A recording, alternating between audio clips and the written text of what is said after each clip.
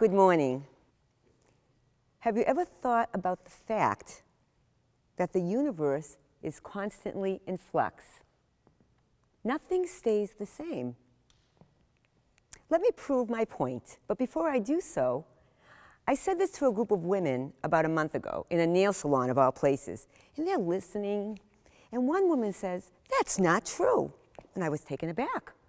I said, "How so?" She said, "I left my husband and I got divorced, and that's permanent." I conceded, but I said, "You changed. You got unstuck." Please indulge me for a moment, and I invite you to participate in a very brief visualization. You can do this with your eyes open, or you can do it with your eyes closed. What I'd like you to do is just imagine, and we need it on this kind of a day, imagine that you're walking along a beautiful, beautiful beach on a beautiful summer day. The sun is beginning to rise, and as that big red ball makes its way into the sky, a magnificent masterpiece is being formed, colors of purple and rose and gold, as if an artist took paint from its palette, dabbed onto a canvas about to create something new, something magnificent, a unique picture, never to be seen exactly like that again. And as you walk along the beach, you'll notice as you move, the soft sand is moving ever so slightly. You'll notice your breath as you breathe in air and breathe it out. And then you can look at the water, the beautiful, magnificent water, reminding yourself of the special connection we have with water. We need water. We're comprised mainly of water. And we are very, very much like water. Fluidity, movement. Now, as you walk along this beautiful beach, I invite you to go more inward and begin to think about your magnificent body, the design of the human body, the marvel that it is. All the systems working together, respiratory, circulatory, skeletal, muscular, like a beautiful orchestra making magnificent music, the winds, the strings, the brass, with the mighty brain conducting. All of this lovely rhythm going on without us even really paying attention.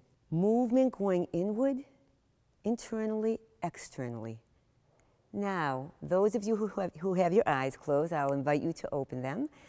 Nothing stays the same, even the wonderful moments, we hold on to them.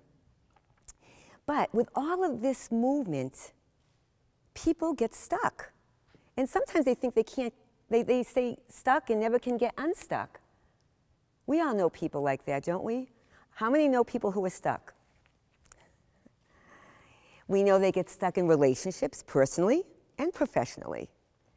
And those in the professional world are obviously influenced by their personal. Those with personal situations are influenced by professional. And so when they go to work, those employees who feel stuck, well, the managers are stuck with employees who feel stuck. But employees are also stuck with managers who feel stuck.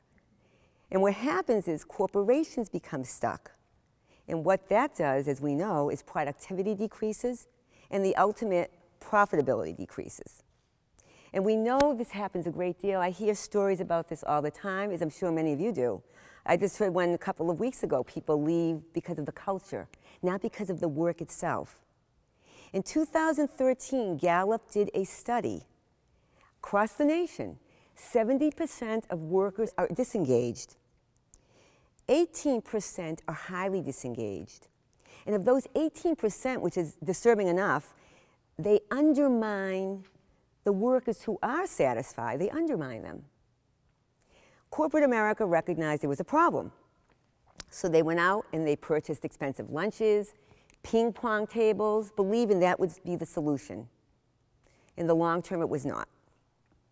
What they decided was that the employees needed something more positive, and they thought that managers who provide support and a positive message would help American workers produce in a double amount. That is major. With all that studying, with all of this deciding this is the answer, people often say to me, people don't change, Darlene. They never change.